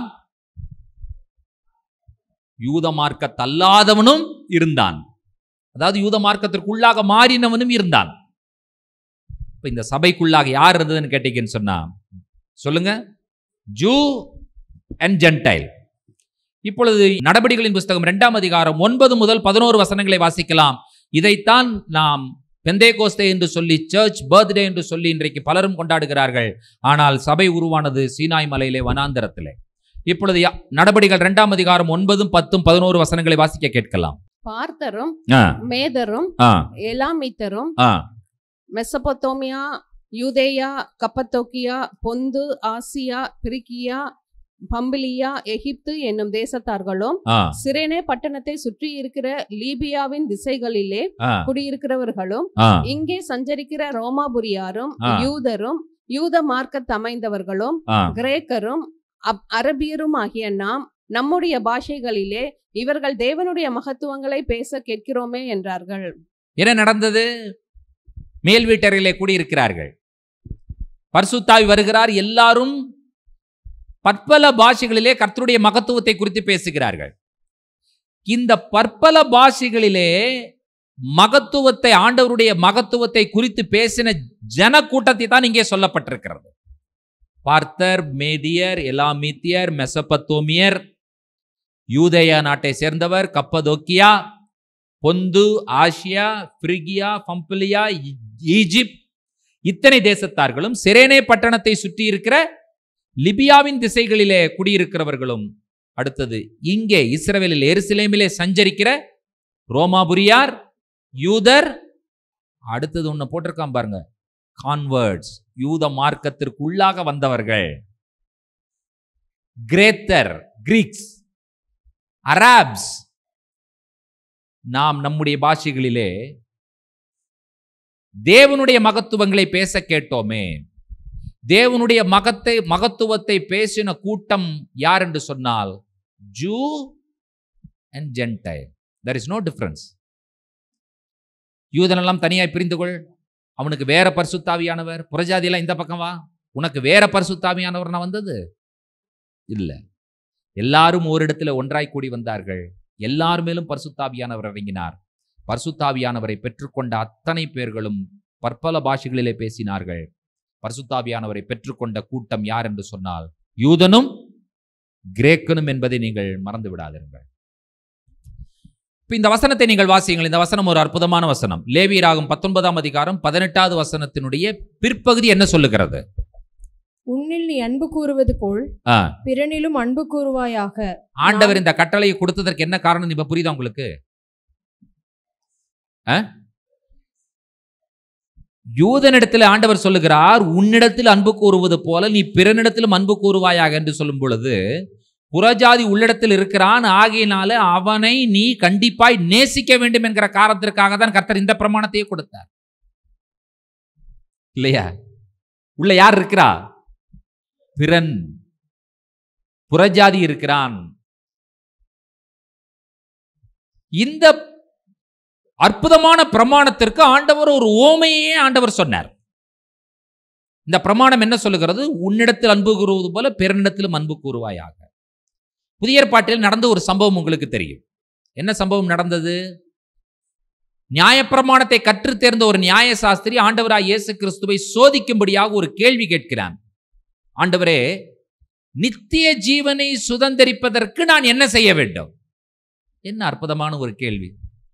இந்த மாதிரி ஒரு கேள்வியை சர்ச்சுக்கு வர ஒவ்வொரு விசுவாசிகளும் பாஸ்டர்கிட்ட கேட்டால் எப்படி இருக்கும்? பாஸ்டர், நான் இட்டர்னல் லைஃப் சுதந்திரிக்கணும், அதற்கு எனக்காக ஜெபம் பண்ணுங்க அப்படின்னு யாராவது ப்ரேயர் ரிக்வெஸ்ட் கொடுக்குறாங்களா? அதெல்லாம் யாரும் கொடுக்கறது கிடையாது. அதற்கு வழி இருக்கா அப்படின்னு கேட்குறாங்களா? அதுவும் கேட்கறது கிடையாது. சரி, இவன் அந்த தேவையோடு கேட்கவில்லை. ஆனால் அவன் அந்த கேள்வி ரொம்ப இம்பார்ட்டன்டான ஒரு கேள்வி. இந்த கேள்விக்கு இவர் என்ன பதில் சொல்லுகிறார் என்று பார்க்கலாம். ஆண்டவர் அவரிடத்திலே திரும்ப கேட்டார். நியாயப்பிரமாணத்தில் என்ன எழுதியிருக்கிறது? நீ என்ன படித்திருக்கிறாய்? தான் நியாயப்பிரமாணத்தை கற்று தேர்ந்தவன் ஆயிற்று. எழுந்து அழகா அட்டென்ஷன் என்னன்னா, ஸ்டாண்டிட்டிஸ்ல என்னன்னு தெரியல, ரொம்ப அழகா டெலிஞ்சர் நின்று அழகா பதில் சொல்றான். என்ன பதில் சொன்னான்? உன் தேவனாகிய கர்த்தரிடத்தில் முழு இருதயத்தோடும் முழு ஆத்துமாவோடும் முழு பலத்தோடும் அன்பு கூறுவாயாக, உன்னிடத்தில் அன்பு கூறுவது போல பிறனிடத்தில் அன்பு கூறுவாயாக என்று சொல்லப்பட்டிருக்கிறது.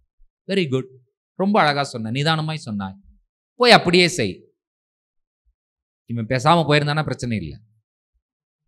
அடுத்த ஒரு கேள்வி கேட்டான். இப்ப எனக்கு பிறன் யார்? இவன் கேட்டவன் யூதன். கேட்டவரும் அதை கேள்வி கேட்டது யார் இடத்துல? யூதன் இடத்துல. இவர்களுக்கு யாருன்னு கேட்டீங்கன்னு சொன்னா, எப்பவுமே இவர்கள் தாங்கள் யூதர்கள் என்று சொல்லியும் மற்றவர்கள் புறஜாதிகள், மற்றவர்கள் பிறன் என்று சொல்லித்தான் இவர்கள் அடையாளப்படுத்துகிறவர். இப்ப இவரிடத்துல ஆண்டவரிடத்துல பிறன் யார்? ஓகே, இப்ப ஆண்டவர் பதில் சொல்லுகிறார். நம்ம ஒரு ஊமையை படித்து விட்டு நம்ம எப்பவுமே என்ன சொல்லுவோம் தெரியுமா? சமாரியன் என்று சொல்ல மாட்டோம், நல்ல சமாரியன் என்று சொல்லுவோம். வேதம் ஒரு நாளும் அவனை நல்ல சமாரியன் என்று சொல்லவே இல்லை. இயேசுவை நம்ம நல்ல சமாரியன்கிறோம். இயேசு நல்ல சமாரியனா நல்ல யூதனா? இயேசு ஒரு நாளும் சமாரியன் கிடையாது. இயேசு நல்ல யூதன். ஒருவன் எருசலேமிலிருந்து எரிகோவிற்கு பிரயாணமாய் போகிறான். கள்ளர் கையில் அகப்பட்டு விட்டான். அந்த கள்ளர்கள் அவனை குட்டுயிரும் கொலையுருமாக விட்டுவிட்டு சென்று விட்டார்கள். இப்போ இயேசு பாருங்க, மூணு பேரை அவர்களுக்கு முன்பால் கொண்டு நிறுத்துகிறார். ஆசாரியன் வருகிறான், விலகி செல்லுகிறான். லேவியன் தொடர்ந்து வருகிறான், அவனும் விலகி செல்லுகிறான். சமாரியன் வருகிறான். அவனை பார்த்த உடனே தன்னுடைய வாகனத்தை விட்டு இறங்கி அவனுடைய காயத்தை கட்டி அந்த காயத்தில் எண்ணெயும் திராட்சரசத்தையும் வார்த்து அவனை தன்னுடைய வாகனத்தில் மேலேற்றிக்கொண்டு இவன் நடந்து போய் சத்திரத்தில் விட்டு அந்த சத்திரத்தில் அந்த நாள் முழுவதும் அவனோடு தங்கி இருந்து அடுத்த நாள் சத்திரத்தை விட்டு போகும் பொழுது சத்திரக்காரன் கையிலே காசையும் கொடுத்து, இதை வைத்துக்கொள், ஏதாகிலும் இவனுக்கு அதிகமாய் செலவு பண்ணினால் திரும்பி வரும் பொழுது நான் உனக்கு கொடுத்து விடுகிறேன் என்று சொல்லிவிட்டு சென்றான். இப்ப அவன் ஆண்டவரை பார்த்து கேள்வி கேட்டான். இப்பொழுது ஆண்டவர் இவனை பார்த்து ஒரு கேள்வி கேட்கிறார். இப்பொழுது நீ பதில் சொல், இந்த 3 பேரில் எவன் அந்த கள்ளர் கையில் அகப்பட்டவனுக்கு பிறனாயிருந்தான்? வேற வழியில் இவன் பதில் சொல்லி ஆகணும். இவன் வாயை திறந்து பதில் சொல்லணும்னு சொன்னா it is an one word answer. One வேர்ட்ல பதில் சொல்லிடலாம். ஆசாரியன் ஒரு ஆன்சர் இருக்கு, லேவியன் 2வது ஆன்சர் இருக்கு, சமாரியன்கிற 3வது ஆன்சர் இருக்கு. Answer is very clear. இது பிரச்சனையே கிடையாது. ரொம்ப ஆப்வியஸா இருக்கு, ரொம்ப ஓப்பனா இருக்கு ஆன்சர்.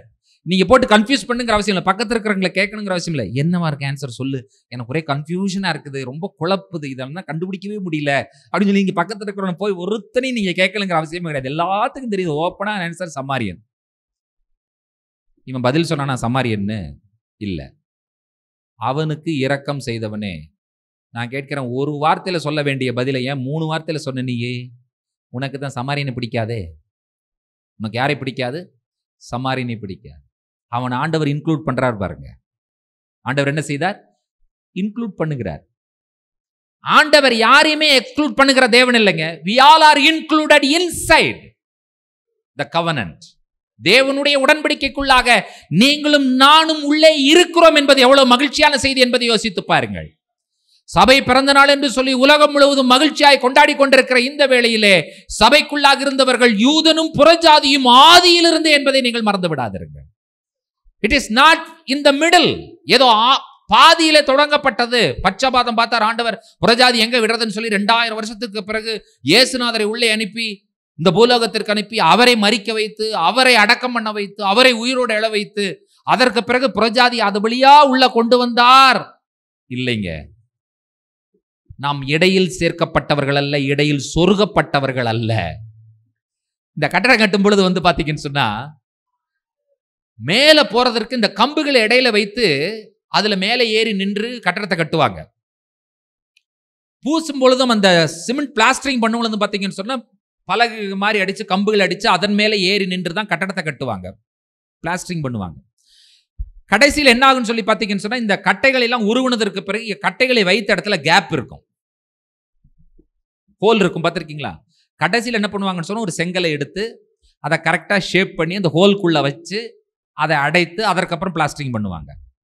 நான் கேட்கிறேன், கட்டப்பட்ட கட்டடத்தில் இருக்கிற அந்த ஓட்டைகள் போல, அந்த ஓட்டைகளை அடைக்கும் அந்த ஒரு செங்கற்களை போலவா புறஜாதிகளை ஆண்டவர் பயன்படுத்தினார்? இல்லை. சொல்லுங்க, இல்லைன்னு சொல்லுங்க. இல்லவே இல்லை. உங்களையும் என்னையும் ஆண்டவர் இடைச்சொல்களாக திருச்சபைகளுக்குள் கொண்டு வரவில்லை. யூதன் புறஜாதி, யூதன் புறஜாதி என்று சொல்லி ஒரு கல் மேல் ஒரு கல் வைத்து இசைவாய் கட்டப்பட்டு எழுப்பப்பட்ட தேவனுடைய அற்புதமான மாளிகை திருச்சபை என்பதை மறந்து விடாதீர்கள். ஒரு கல் யூதனை வைத்தால் இன்னொரு கல் புறஜாதி, இன்னொரு கல் யூதனை வைத்தால் இன்னொரு கல் புறஜாதி.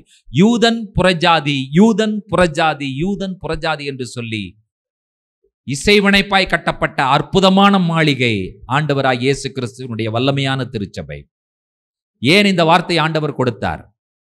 இப்ப படிங்க, லேவியராகும் 19ஆம் அதிகாரம் 34வது வசனம். உங்களிடத்தில் வாசம் பண்ணுகிற அந்நியனை, உங்களிடத்தில் வாசம் பண்ணுகிற அந்நியனை சுதேசி போல எண்ணி, சுதேசி போல எண்ணி, நீங்கள் உங்களில் அன்பு கூறுகிறது போல, நீங்கள் உங்களில் அன்பு கூறுகிறது போல அவனிலும் அன்பு கூறுவீர்களாக, அவனிலும் அன்பு கூறுவீர்களாக.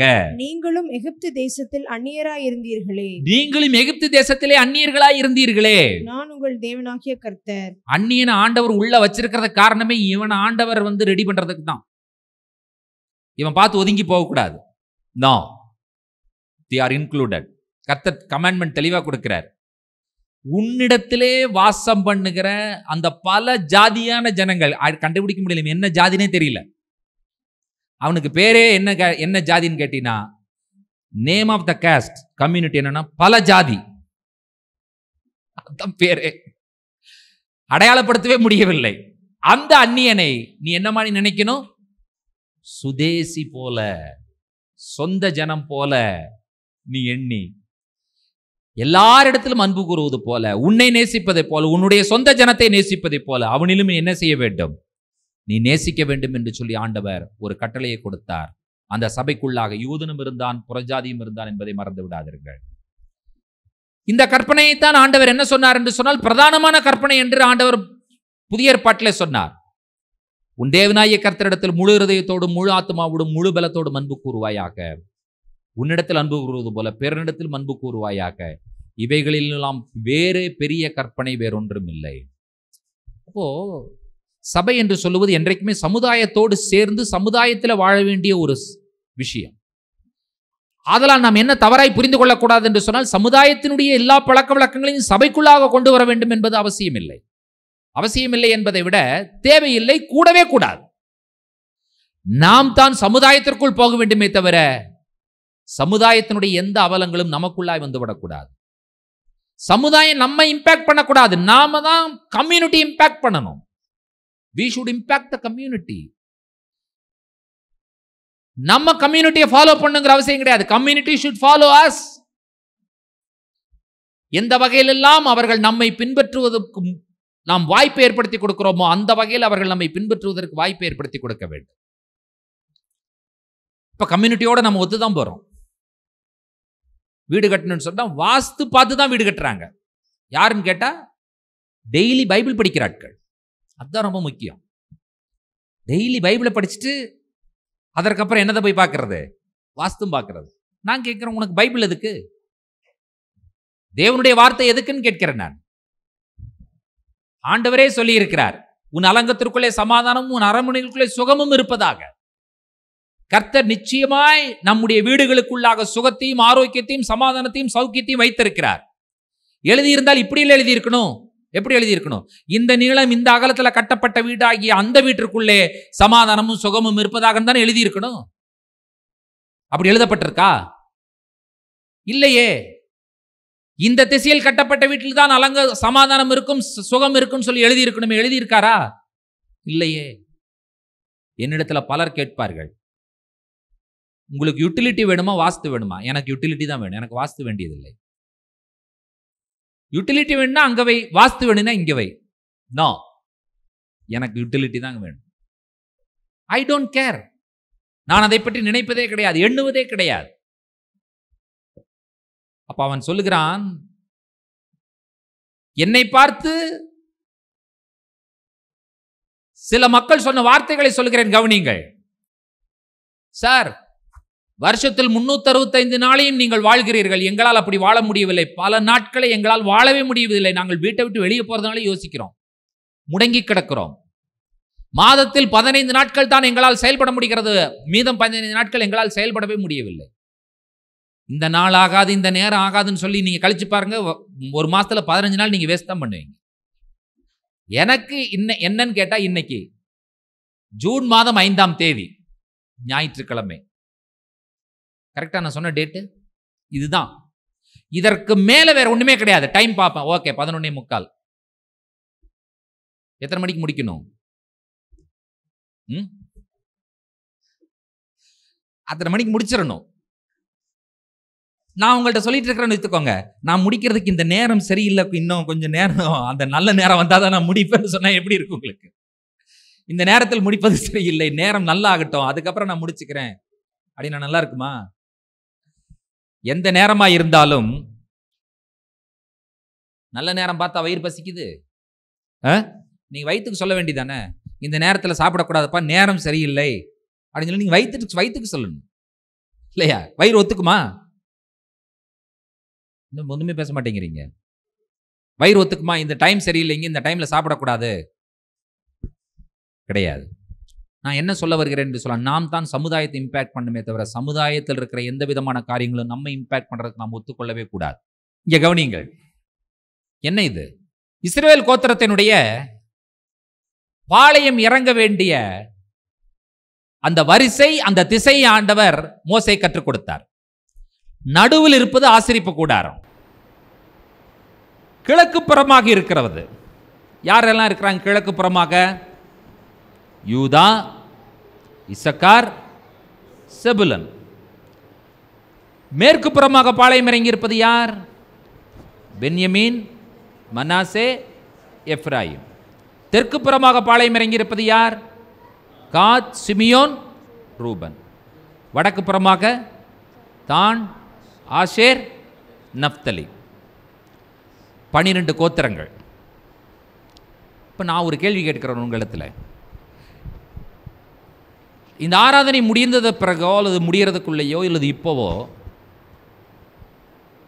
நீங்க கண்டுபிடிச்சு சொல்லிட்டீங்கன்னு சொன்னா $1 மில்லியன் பிரைஸ் அனௌன்ஸ் பண்ணியிருக்கிறேன் நான். $1 மில்லியன். இதுல பல ஜாதியான கோத்திரத்திற்கான கூடாரம் எங்கே இருக்குதுன்னு எனக்கு கண்டுபிடிச்சு சொல்லுங்க. Where is the tent for the group called mixed multitude? Tell me.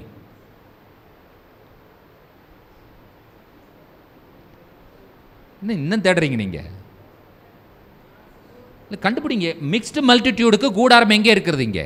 அவன் எங்க பாளையம் இறங்கணும்? Exactly. There is no separate tent. தானுக்குள்ளும், ஆசேருக்குள்ளும், நப்தலிக்குள்ளும், யூதாவிற்குள்ளும், இசக்காருக்குள்ளும், செபுலோனுக்குள்ளும், மனாசேக்குள்ளும், காத்துக்குள்ளும் யார் இருக்கிறார்கள்? புறஜாதி உள்ளே இருக்கிறான். இந்த கூடாரத்தை பார்க்கும் பொழுது தான், ஆஷேர், நப்தலி, லேவி, சிமியோன் என்று சொல்லி நீங்கள் அடையாளப்படுத்துகிறீர்களே, இது சபை. இது என்னது? சர்ச். எவ்வளவு அழகா சர்ச் இருக்குது பார்த்தீங்களா? அந்த சர்ச் இருக்கிற அந்த வடிவமே சிலுவை வடிவில் இருக்கு இல்லையா? அவர்கள் கேம்பே ஒரு சிலுவை தான். நடுவில் ஆசரிப்பு கூடாரம் இருக்கிறது. என்னுடைய கேள்வி என்னென்று சொன்னால், இஸ்ரவேலிலே எகிப்திலிருந்து புறப்பட்ட 6 லட்சம் புருஷர்கள், ஸ்திரீகள் இல்லாமல் வசனம் சொன்னதே பல ஜாதியான ஜனங்களும் அவர்களோடு கூட புறப்பட்டார்கள் என்று சொல்லப்பட்டதே. என்னுடைய கேள்வி என்னென்று சொன்னால், பல ஜாதியான ஜனங்களுக்கான கூடாரம் எங்கே? இங்கே கர்த்தர் சொன்னாரா, மேற்க போடு, அவனை கிழக்க போடு, இல்லாவிட்டால் அவனை வடக்கே போடு, அவனை தெற்கே போடு என்று சொல்லி சொன்னாரா? இல்லை, அவனையும் உள்ளே தான் ஆண்டவர் வைத்திருந்தார். we all are included, not excluded. இல்லை செப்பரேட்டாக ஒரு கேம்ப் கொடுத்துருன்னு சொன்னாரா? இல்லை. இது சபை, 12 கோத்திரங்களை உள்ளடக்கியது சபை. இந்த சபைக்குள்ளாக யார் இருக்கிறா? யூதன், புறஜாதி. இந்த கேம்பை பார்க்கும் பொழுது இதற்குள்ளாக நானும் இருக்கிறேன் என்பதற்காக எத்தனை பேர் சந்தோஷப்படுகிறீர்கள்? நானும் இருக்கிறேன் அதற்குள்ளாக, நீங்களும் இருக்கிறீர்கள். உங்களையும் என்னையும் ஆண்டவர் ஒதுக்கவில்லை. அந்த ஆசரிப்பு கூடாரத்திலே அந்த கிருபாசன தண்டைக்கு நேராய் நீங்களும் நானும் போவதற்கு, தைரியமாய் பிரவேசிப்பதற்கு குமாரனாகிய இயேசு கிறிஸ்துவை சிலுவையில் அடிக்க ஒப்பு கொடுத்தார். அவருடைய ரத்தம் என்ன செய்தது என்று சொன்னால், கிருபாசன தண்டைக்கு தைரியமாய் போவதற்கு உதவி செய்திருக்கிறது. What a beautiful picture this is. இந்த பிக்சரை பார்க்கும்பொழுது நீங்கள் என்ன நினைக்கணும்னு சொன்னால், நானும் உள்ளே இருக்கிறேன்னு நினைக்கணும். நீங்கள், நானும் உள்ளே தான் இருக்கிறேன். யாத்திராகமம் 19ஆம் அதிகாரம் 5-6 வசனங்களை வாசியுங்கள். இப்பொழுது நீங்கள் என் வாக்கை உள்ளபடி கேட்டு என் உடன்படிக்கையை கைக்கொள்வீர்களானால் சகல ஜனங்களிலும் நீங்களே எனக்கு சொந்த சம்பத்தாய் இருப்பீர்கள். பூமியெல்லாம் என்னுடையது. நீங்கள் எனக்கு ஆசாரிய ராஜ்யமும் பரிசுத்த ஜாதியுமாய் இருப்பீர்கள் என்று நீ இஸ்ரவேல் புத்திரரோடே சொல்ல வேண்டிய வார்த்தைகள் என்றார். இது பார்த்தீங்கன்னு சொன்னா கவனன்ட் ப்ரொபோசல். ஆண்டவர் இஸ்ரவேல் ஜனங்களை பெட்ரோத்தல் பண்ணுகிற ப்ரொபோசல் வேர்ட்ஸ். இது என்ன சொல்றார் பாருங்கள். என்னுடைய வாக்கை நீங்கள் உள்ளபடி கேட்டு என் உடன்படிக்கையை நீங்கள் கைக்கொள்வீர்கள் என்று சொன்னால் சகல ஜனங்களிலும் நீங்களே எனக்கு சொந்த சம்பத்தாய் இருப்பீர்கள். அந்த நீங்கள் என்கிறதான அந்த பதத்திற்குள்ளாக யார் இருக்கிறா? Zoo and gentile. பூமி எல்லாம் என்னுடையது.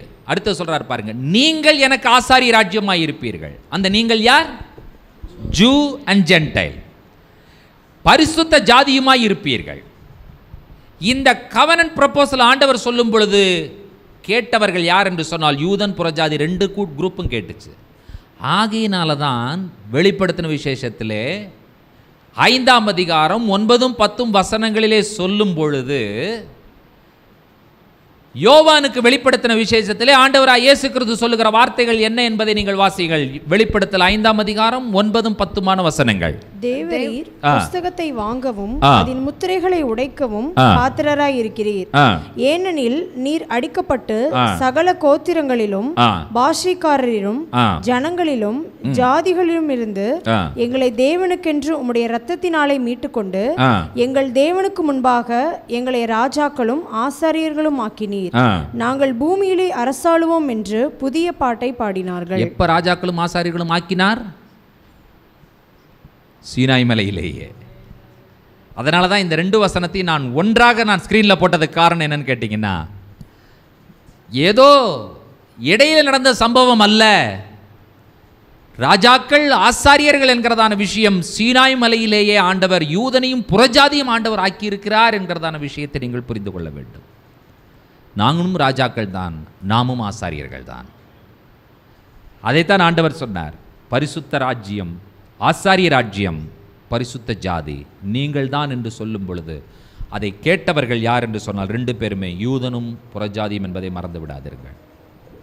இந்த வசனத்தை வாசிங்கள். வெளிப்படுத்தல் 7ஆம் அதிகாரம் 9-10 வசனங்கள். இவைகளுக்கு பின்பு நான் பார்த்தபோது இதோ சகல ஜாதிகளிலும் கோத்திரங்களிலும் ஜனங்களிலும் பாஷைக்காரிலும் இருந்து வந்ததும் ஒருவனும் எண்ணக்கூடாததுமான திரளான கூட்டமாகிய ஜனங்கள் வெள்ளை அங்கிகளை தரித்து தங்கள் கைகளில் குருத்தோலைகளை பிடித்து சிங்காசனத்திற்கு முன்பாக ஆட்டுக்குட்டியானவருக்கு முன்பாக நிற்க கண்டேன். அவர்கள் மகா சத்தமிட்டு, இரட்சிப்பின் மகிமை சிங்காசனத்தில் வீற்றிருக்கிற எங்கள் தேவனுக்கும் ஆட்டுக்குட்டியானவருக்கும் உண்டாவதாக என்று ஆர்ப்பரித்தார்கள். சகல ஜாதிகளிலும் சகல கோத்திரங்களிலும் சகல ஜனங்களிலும் சகல பாஷைக்காரர்களிலும். நான் உங்களை பார்த்து ஒரு விஷயத்தை சொல்லுகிறேன். நீங்கள் எந்த கோத்திரம், எந்த ஜனம், எந்த ஜாதி, எந்த பாஷை, எந்த தேசம் என்பதை குறித்து நீங்கள் கவலைப்பட வேண்டும் என்கிற அவசியமே இல்லை. ஒரு நாளும் அதை குறித்து நீங்கள் யோசிக்க வேண்டும் என்கிற அவசியம் இல்லை. ஒரு நாளும் அதை குறித்து சிந்திக்க வேண்டும் என்கிற அவசியம் இல்லை. எல்லா கூடாரங்களிலும் இருக்கிற ஒரு கூடாரமாகத்தான் உங்களுடைய கூடாரத்தையும் ஆண்டவர் பார்க்கிறார். எல்லாரையும் ஆண்டவர் கொண்டு வந்து அங்கே நிறுத்தி, எல்லார் கையிலும் இருப்பதைப் போல குருத்தோலைகள் உங்கள் கையிலும் இருக்கப் போகிறது. நீங்கள் சிங்காசனத்திற்கு முன்பாகவும் ஆட்டுக்குட்டியானவருக்கு முன்பாகவும் நிற்கப் போகிறீர்கள். ரட்சிப்பின் மகிமை சிங்காசனத்தின் மேல் வீற்றிருக்க எங்களுடைய தேவனுக்கு உண்டாவதாக என்று சொல்லி நாம் ஆர்ப்பரிக்கப் போகிற ஒரு நாள் வரப்போகிறது பிரியமான தேவனுடைய பிள்ளைகளை. ஆகினாலே நம்முடைய சிந்தனையிலே நாம் ஒரு விஷயத்தை நாம் ஆழமாய் பதித்து வைத்துக் கொள்ள வேண்டும். எதுன்னு சொல்லி கேட்டீங்கன்னு சொன்னால், யாரையும் நாம் ஒதுக்கவே கூடாது. யாருமே எக்ஸ்க்ளூடட் கிடையாது, எல்லாருமே இன்க்ளூடட் தான். நாம் யாரையாவது நாம் ஒதுக்குவோம் என்று சொன்னால் கர்த்தர் நம்மை ஒதுக்கி விடுவார். ஆகினால மனிதனுடைய புறத்தோற்றத்தை இனிமேல் நீங்கள் கவனிக்க வேண்டும் என்கிற அவசியம் இல்லை. அவன் என்ன பாஷை பேசுகிறான், அவன் எந்த தேசத்தான், எந்த இனத்தான், எந்த மாநிலத்தான், எந்த மாவட்டத்தை சேர்ந்தவன், எதுவும் நமக்கு தேவையில்லை. கர்த்தர் சொல்லிவிட்டார், சகல கோத்திரம், சகல ஜாதி, சகல ஜனம், சகல பாஷைக்காரரும் அங்கே வருவார்கள், அவரை ஆராதிப்பார்கள் என்று சொல்லி சொன்ன பொழுது, பிரியமான தேவனுடைய பிள்ளைகளை, உங்களையும் என்னையும் கர்த்தர் அங்கீகரிக்கும் பொழுது யார் நிராகரித்தால் என்ன? யூதன் நிராகரித்தால் நாம் கவலைப்படணுங்கிற அவசியம் இல்லையா? அவசியமா? இல்லை. வேற யாராவது நம்மை நிராகரித்தால் நாம் கவலைப்பட வேண்டும் என்கிற அவசியம் இருக்கிறதா? இல்லை. கர்த்தர் உங்களையும் என்னையும் அங்கீகரித்திருக்கார் என்று சொன்னால் நாம் அதை குறித்து கவலைப்பட வேண்டும் என்கிற அவசியம் இல்லை. எல்லாரும் அங்கே வரப்போகிறார்கள். இதில் யூதன், புறஜாதி எல்லாரும் உள்ளடக்கம். தானியேல் 7:14 வசனத்தை வாசியுங்கள். தானியேல் 7:14. சகல ஜனங்களும் ஜாதியாரும், சகல ஜனங்களும் ஜாதியாரும், பாஷைக்காரரும் அவரையே சேவிக்கும்படி அவருக்கு கர்த்தத்துவமும் மகிமையும் ராஜரிகமும் கொடுக்கப்பட்டது. அவருடைய கர்த்தத்துவம் நீங்காத நித்திய கர்த்தத்துவமும் அவருடைய ராஜ்யம் அழியாததுமாயிருக்கும். புதிய ஏற்பாட்டில் சொல்லிங்க, பழைய ஏற்பாட்டிலே தானியேலே சொல்லியிருக்கார், சகல ஜனங்களும், சகல ஜாதியாரும், சகல பாஷைக்காரரும். சகல ஜனங்களும், சகல ஜாதியும், சகல பாஷைக்காரரும். இந்த வார்த்தையை பார்க்கும் பொழுது நானும் இன்க்ளூட் ஆயிருக்குங்கிற ஃபீலிங் வருதா நமக்கு? இது வருதா வரலையா? எஸ், நானும் இன்க்ளூட தான். அவரை சேவிப்பார்கள், நானும் நீங்களும் அவரை சேவிக்க போகிறோம் பிரியமான தேவனுடைய பிள்ளைகளே. இப்பொழுது இந்த வசனத்தை வாசியுங்கள், நான் முடிக்க விரும்புகிறேன். ஏசாயா 56 அதிகாரம் 6-7 வசனங்கள் என்ன சொல்லுகிறது? கர்த்தரை சேவிக்கவும், கர்த்தருடைய நாமத்தை நேசிக்கவும், அவருக்கு ஊழியக்காரராய் இருக்கவும், அவரை சேர்ந்து ஓய்வு நாளை பரிசுத்த குலைச்சலாக்காதபடி ஆசரித்து, என் உடன்படிக்கையை பற்றி கொண்டிருக்கிற அந்நிய புத்திரர்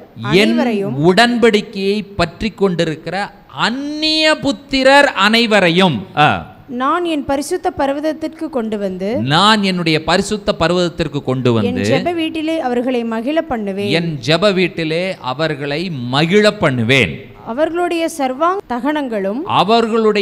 சர்வாங்க தகனங்களும் அவர்களுடைய பலிகளும் என் பலிபீடத்தின் மேல் அங்கீகரிக்கப்பட்டிருக்கும்.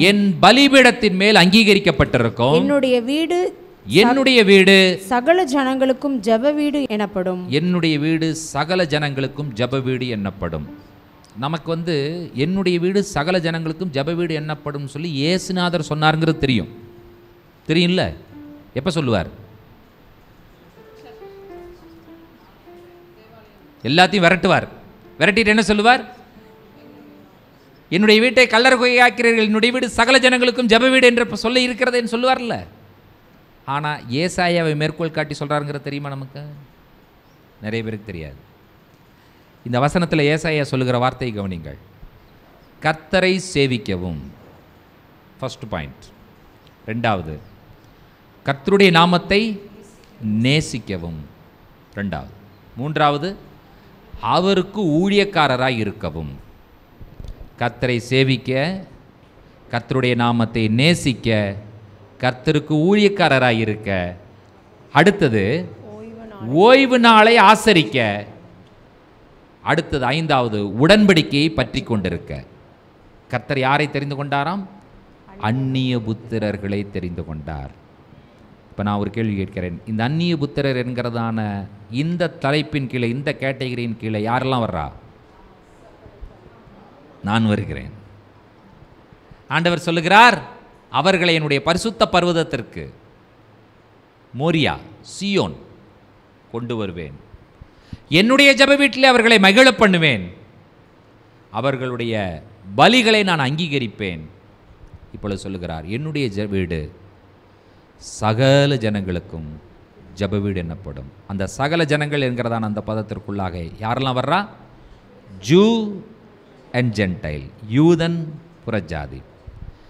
இன்றைக்கு ஒரு பெரிய சத்தியத்தை நீங்களும் நானும் விளங்கி இருக்கிறோம். எத்தனை பேர் ஒத்துக்கொள்கிறீர்கள் இன்றைக்கு ஒரு பெரிய உண்மை சத்தியம் எனக்கு விளங்கி இருக்கிறது என்று சொல்லி? நாம் ஆதியிலிருந்தே உள்ள சேர்க்கப்பட்டிருக்கிறோம். புதிய ஏற்பாட்டில் மத்தேயுக்கு அப்புறம் தான் ஆண்டவர் நம்மை சேர்த்தான்னு தானே நம்ம நிறைய பேர் நினச்சிட்டு இருக்கிறோம். இல்லை, நாம் அங்கேயே இருக்கிறோம். சீனாய் மலையிலே இருக்கிறோம், வனாந்தரத்திற்குள்ளே இருக்கிறோம், சபைக்குள்ளாக நாம் இருக்கிறோம். கர்த்தர் அப்பொழுதிருந்தே நம்மை தெரிந்தெடுத்திருக்கிறார். நாம் பிறந்த நாள், பிறந்த தேதி, பிறந்த இடம் ஏதாவது இருக்கலாம். ஆனால் எப்பொழுது ஆண்டவர் நம்மை முன்குறித்தார் என்று சொன்னால், இந்த உலகத்தை எல்லாம் உருவாக்குவதற்கு முன்பே ஆண்டவர் முன்குறித்து விட்டார். அதற்காக எத்தனை பேர் சந்தோஷப்படுகிறீர்கள்? அதற்காக எத்தனை பேர் மகிழ்ச்சி அடைகிறீர்கள்? நாம் ஆண்டவராகிய இயேசு கிறிஸ்துவனுடைய வல்லமையான திருச்சபை, அதை மறந்து விடாதீர்கள். இந்த உலகத்திலே, இந்த சமுதாயத்திலே, இந்த மக்கள் மத்தியிலே ஒரு மிகப்பெரிய தாக்கத்தை ஏற்படுத்த வேண்டிய மக்கள் நீங்களும் நானும். ஏதோ வந்தோம், ஒரு அல்லேலூயா என்கிறதான ஒரு பாடலை பாடினோம், கையை தட்டினோம், காணிக்கையை போட்டோம், வெளியே போனோம் என்கிறதற்காக ஆண்டவர் உங்களையும் என்னையும் அழைக்கவில்லை. சபை என்று சொல்லப்படுகிற அந்த இஸ்ரவேல் மக்கள் வனாந்தரத்திலே ஆண்டவருடைய வார்த்தையை கேட்டு கானான் தேசத்திற்குள்ளாக வந்து அந்த வார்த்தையின்படி வாழ்வதற்காக அவர்கள் அழைக்கப்பட்டவர்கள்.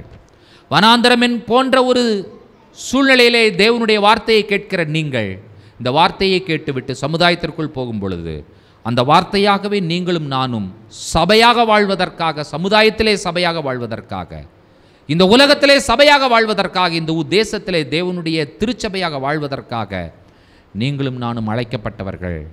பிரியமான தேவனுடைய பிள்ளைகளே, 4 சவுத்திற்குள்ளே கூடி வரும் பொழுது திருச்சபை. இதை விட்டு நீங்கள் வெளியே போயிட்டீங்கன்னு சொன்னால் உங்களுக்கு பேர் திருச்சபை. என்னது? ஆமாம், நீ அங்கே போய் திருச்சபைன்னு சொல்லக்கூடாது, இங்கே தான் திருச்சபை. வெளியே போயிட்டீங்கன்னா நீங்கள் யார்? திருச்சபை என்னவா மாறணும்? திருச்சபையாக மாறணும். அப்போ தான் அது போய் ஆண்டவருடைய வார்த்தைகளை வெளியே சொல்லி மக்களுக்கு நீங்கள் ஆசீர்வாதங்களை கொண்டு வர முடியும். நீங்களும் நானும் தான் சமுதாயத்தினுடைய ஆசீர்வாதம். எத்தனை பேர் ஒத்துக்கொள்கிறீர்கள்? நம்ம நினைக்கக்கூடாது நம்ம என்ன கோடி கோடியாக பணத்தையே கொடுக்க போகிறோன்னு சொல்லி. இல்லைங்க, நம்முடைய வாழும் வாழ்க்கை சமுதாயத்திற்கான ஆசீர்வாதம்.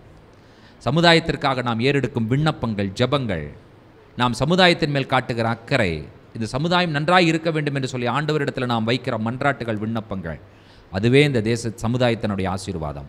பிரியமான தேவனுடைய பிள்ளைகளே, நீங்களும் நானும் உள்ளே தான் இருக்கிறோம், நாம் இனிமேல் வெளியே இருக்கிறோம் என்கிற எண்ணம் வேண்டாம். ஆண்டவர் உங்களை யூதனையும் புறஜாதியும் ஒன்றாகத்தான் தேசித்தார். திருச்சபை என்பது யூதன் புறஜாதி என்கிறதான ஒரு கல் மேல் ஒரு கல் வைத்து இசைவாய் கட்டி எழுப்பப்படுகிற அற்புதமான ஒரு மாளிகை. ஆண்டவர் வரப்போகிறார், யூதனையும் புறஜாதியும் சந்திக்க மீண்டுமாய் வரப்போகிறார். எல்லாரும் எழுந்து நிற்போம் ஆண்டவருடைய பிரசன்னத்தில், தேவனுடைய மகிமையின் பிரசன்னத்தில் நின்று கொண்டிருக்கிற நாம். ஆண்டவரே, அந்த இஸ்ரவேல் சபையார் என்கிறதான அந்த கூட்டத்தில் என்னையும் எண்ணினீர். ஆண்டவரே, என்னுடைய கூடாரம் பாளையத்திற்கு புறம்பானதல்ல, என்னுடைய கூடாரம் பாளையத்திற்கு உள்ளானது. அந்த மகிமையான யெகோவா தேவனை ஆசரிக்கிற அந்த ஆசரிப்பு கூடாரத்தில் என்னையும் இணைத்தீர். எனக்கும் அந்த மன்னாதான் கொடுக்கப்பட்டது. அதே மேகஸ்தம்பம், அதே அக்னி ஸ்தம்பம் என்னையும் வழி நடத்தினது. நான் தனித்து விடப்படவில்லை. ஆண்டவருக்கு இதற்காக எத்தனை பேர் நீங்கள் நன்றி சொல்லுகிறீர்கள்? நாம் தனித்து விடப்படாததற்காக. யூதன் புறஜாதி என்கிறதான கூட்டத்தை உள்ளடக்கிய திருச்சபையிலே நீங்களும் நானும் அங்கத்தினராயிருப்பதற்காக நம் ஆண்டவருக்கு நன்றி சொல்ல கடமைப்பட்டவர்கள். இறுதி ஜெபத்திற்கும் ஆசீர்வாதத்திற்கும் ஆயத்தமாக எழுந்து நிற்கலாம். பரிசுத்தமும் கிருபையும் இரக்கும் நீதி நிறைந்த எங்கள் அன்பின் பரலோக பிதாவே, இந்த அற்புதமான பகல் பொழுதிலே தேவனுடைய வார்த்தைகளோடு எங்களோடு நீர் இடைப்பட்டு எங்களுக்கு ஒரு பெரிய உறுதிப்பாட்டையும் ஆசீர்வாதத்தையும் நீர் எங்களுக்கு தந்திருக்கிறதற்காக நாங்கள் நன்றி சொல்லுகிறோம். எங்களை ஆண்டவரே ஆதியிலே நீர் தெரிந்து கொண்டு சபைக்குள்ளாக எங்களை நீர் வைத்திருந்தீர் என்பதை நாங்கள் எண்ணி சந்தோஷப்படுகிறோம். ஆண்டவரே கர்த்தாவே, யூதன் புறஜாதி என்கிறதான இந்த மகா பெரிய உன்னத திட்டத்திலே ஆண்டவரே தகப்பனே எங்களையும் ஒன்றிணைத்தீர், அதற்காக நாங்கள் நன்றி சொல்லுகிறோம். ஒரு நாளும் ஆண்டவரே புறஜாதிகளை ஆண்டவரே வேறுபடுத்தி வித்தியாசப்படுத்தி நீர் பார்க்கவில்லை என்கிறதான ஒரு மேலான சத்தியத்தை இன்றைக்கு நாங்கள் அறிந்து கொண்டோம். ஆண்டவரே எங்களையும் உடன்படிக்கையின் மக்களாக எங்களையும் ஆண்டவரே உம்மை சேவிக்கிற ஆராதிக்கிற அந்த அற்புதமான கூட்டத்திலே ஆண்டவரே 12 கோத்திரங்கள் என்கிறதான அந்த கோத்திரங்களுக்குள்ளாக எங்களுடைய கூடாரமும் உள்ளேதான் இருக்கிறது என்பது எவ்வளவு மகிழ்ச்சியான ஒரு விஷயமாக இருக்கிறதே ராஜா. அதற்காக நாங்கள் உமக்கு ஸ்தோத்திரம் சொல்லுகிறோம். தைரியத்தோடு நாங்கள் இப்பொழுது கர்த்தாவே நாங்கள் சொல்லுகிறோம், நாங்கள் உடன்படிக்கையின் மக்கள், நாங்கள் பரிசுத்த ஜாதி, நாங்கள் ராஜரீகமான ஆசாரிய கூட்டம், நாங்கள் யெகோவா தேவனுடைய சொந்த ஜனம், நாங்கள் தேவனால் மீட்டெடுக்கப்பட்டவர்கள், நாங்கள் மீட்கப்பட்ட கூட்டம் என்பதை இன்றைக்கு எங்களால் தைரியமாக சந்தோஷமாக சொல்ல முடிகிறது. ஆண்டவரே பழைய ஏற்பாட்டிலே காணப்படுகிற அத்தனை உடன்படிக்கையின் அம்சங்களும் வார்த்தைகளும் வாக்குத்தத்தங்களும் எங்களுக்கும் சொந்தமாக இருக்கிறது. அதற்காய் ஸ்தோத்திரங்களை சொல்லுகிறோம். நாங்கள் விலக்கப்படவில்லை, நாங்கள் ஒதுக்கப்படவில்லை, நாங்கள் தனித்து விடப்படவில்லை, நாங்கள் இடையிலே சேர்க்கப்பட்டவர்களும் அல்ல. ஆண்டவரே அதற்காய் ஸ்தோத்திரங்களை சொல்லுகிறோம். எங்களை ஆண்டவரே சமமாக நேசித்தீர்.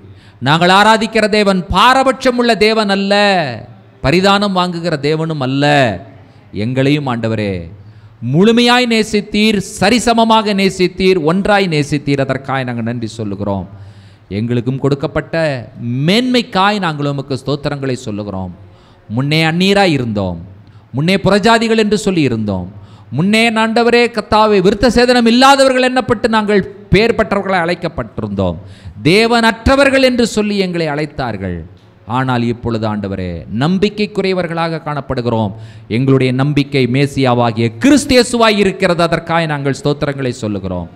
இந்த நம்பிக்கையில் நாங்கள் வாழ்ந்து அநேகரை இந்த நம்பிக்கைக்குள்ளாக கொண்டு வந்து அநேகரை ஆசீர்வாதத்தின் பிள்ளைகளாக நாங்கள் மாற்ற கர்த்தர்களுக்கு உதவி செய்ய வேண்டும் என்று சொல்லி ஒப்புக் கொடுத்து ஜெபிக்கிறோம். இந்த கர்த்தருடைய பந்தியிலே கர்த்தாவே நேரடியாகவும் நேரலையிலும் கலந்து கொண்டிருக்கிற குடும்பங்களையும் உடைய கரத்தில் ஒப்புக் கொடுக்கிறோம்.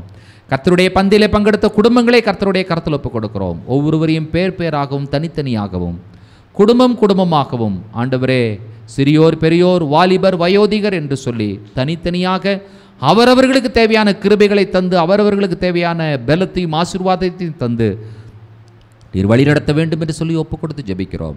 கடந்த வாரம், கடந்த மாதம், கடந்த வருடமெல்லாம் வருடங்களெல்லாம் பாதுகாத்தது போல இந்த புதிய மாதம் ஆண்டவரே ஜூன் மாதம் ஒரு ஆசீர்வாதமான மாதமாக இருக்கட்டும். ஆண்டவரே ஒவ்வொரு குடும்பத்தையும் ஆண்டவரே கண்மலையின் வெடிப்பிற்குள்ளாக நீர் கொண்டு வந்து நிறுத்தி உம்முடைய கரத்தினால் அந்த குடும்பங்களை மூடி கர்த்தாவே அவர்களோடு கர்த்தாவே நீர் உடன்படிக்கை செய்கிற தேவனாய் இருக்கிறதற்காக நாங்கள் நன்றி சொல்லுகிறோம். நான் கர்த்தர், கர்த்தர் இரக்கமும் கிருபையும் உள்ளவர், நீடிய சாந்தமும் மகா தயவும் உள்ள தேவன் என்று நீர் எங்களுக்கு நீர் வெளிப்படுகிறதற்காய் ஸ்தோத்திரங்களை சொல்லுகிறோம். உடைய பிள்ளைகளுடைய போக்குவரத்து, உடைய பிள்ளைகளுடைய வீட்டினுடைய அப்பம், தண்ணீர், ஆகாரம், கையின் பிரயாசங்கள் கர்த்தாவே எல்லாவற்றிலும் தேவனுடைய கிருபை, தேவனுடைய இரக்கம், தேவனுடைய ஆசீர்வாதம் இருந்து வழிநடத்த வேண்டும் என்று சொல்லி ஒப்புக் கொடுத்து ஜெபிக்கிறோம். ஆண்டவரே பூமியின் சகல ஜாதிகளுக்கும் எங்கள் ஒவ்வொருவரையும் ஆசீர்வாதமாக வைக்க வேண்டும் என்று சொல்லி ஒப்புக் கொடுத்து ஜெபிக்கிறோம். சகல துதியும் கனமும் மகிமையும் உமக்கு எடுக்கிறோம். இயேசு கிறிஸ்துவின் விலையேறப்பெற்ற நாமத்தில் வேண்டிக் கொள்கிறோம். ஜெபம் கேளும் பரிசுத்தமுள்ள பிதாவே, ஆமென். நம்முடைய கர்த்தராகிய இயேசு கிறிஸ்துவின் கிருபையும் பிதாவாகிய தேவனுடைய அன்பும் பரிசுத்த தேவாவியானவருடைய அந்யோன்ய ஐக்கியமும் சிநேகமும் நம் அனைவரோடும் கூட கர்த்தருடைய வருகை பரியந்தம் நீடித்து நிலைத்திருப்பதாக. ஆமென். என் ஆத்துமாவே கர்த்தரை ஸ்தோத்திரி, என் முழு உள்ளமையுடைய பரிசுத்த நாமத்தை ஸ்தோத்திரி. என் ஆத்துமாவே கர்த்தரை ஸ்தோத்திரி, கர்த்தர் செய்த சகல உபகாரங்களையும் மறவாதே. ஆமேன், ஆமேன், ஆமேன். ஷலோம். கர்த்தர் உங்களை நிறைவே ஆசீர்வதிப்பாராக. God bless you. நேரலையில் பார்த்து கொண்டிருக்கிற அனைவருக்கும் எங்களுடைய அன்பின் வாழ்த்துக்கள். ஷலோம் சொல்லுகிறோம். God bless you all.